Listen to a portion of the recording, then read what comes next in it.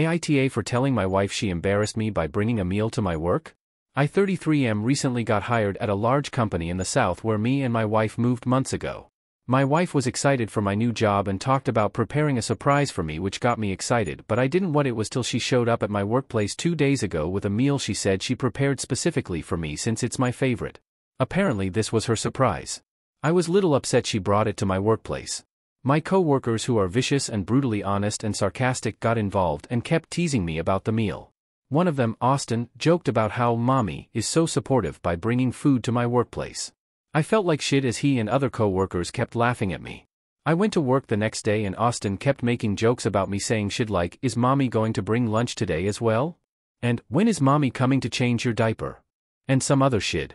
One of them, who's someone I don't know well, said, "Oh, you guys, I can still smell the meal my name's Mom brought yesterday.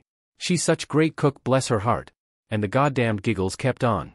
I felt so awful I went home and just blew up at my wife, telling her she flat out fucking embarrassed me and just torpedoed any goddamn prestige and respect I had among my co-workers.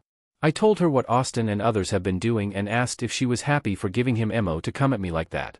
She argued that she was just trying to do something nice for me and didn't care about what people might say, but I was a selfish jerk who only cares about what others think rather than how she felt by my constant berating over a meal she put effort, money and time to make and bring to me. The argument escalated after I suggested that she could have waited till I got home to surprise me with this goddamned meal instead of showing up while I was working, which made me seem unprofessional. She said she came during lunch break, but I was still working during lunch break. She said at this point I clearly find it easier to blame her than stand up for myself against those childish bullies. I said I didn't appreciate what she said, but she replied that I should be grateful she cared enough to bring me a home-cooked meal, then thanked me for showing her it's not worth wasting any more of her time cooking for me after this. I told her to stop blaming me for something she caused and asked her to admit that maybe she should have consulted me before bringing the meal over so I could avoid being the goddamned butt of every joke my co-workers told. I don't even know how long this is going to last. She told me to man up and either report them or quit then.